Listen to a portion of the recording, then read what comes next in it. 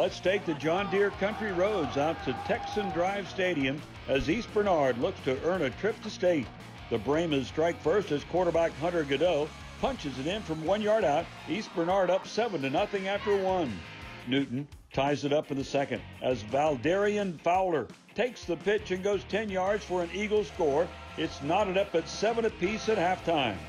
In the third quarter, Newton's Darwin Barlow can't find a crease, so he heads in the other direction and finally has room to run. Barlow takes it 36 yards for an Eagles touchdown. Newton leads 14-7 after 3 quarters. Same score late in the fourth. East Bernard facing 4th and 14, and Godot connects with Justin Bossy for a big first down. Moments later, Cameron Matthews finishes off the drive by fighting his way across the goal line for a 3-yard touchdown.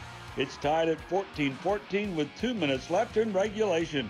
But Newton marches down the field, and with 14 seconds left, Barlow goes in from 1 yard out, and East Bernard's upset bid falls short. 21-14 is the final. Nonetheless, it was a great run for the Brahmas, who finished the season 13-2 and state semifinalists. We just ran out of the gas at the end. They matched us that last drive and reminded us why they are the defending state champion. But obviously, I hope people are impressed with what this young squad did, because there's not a whole lot of major athletes on this team. This is a team, a Brahma family team that we are extremely proud of what they accomplished this year. We put everything we got into the season.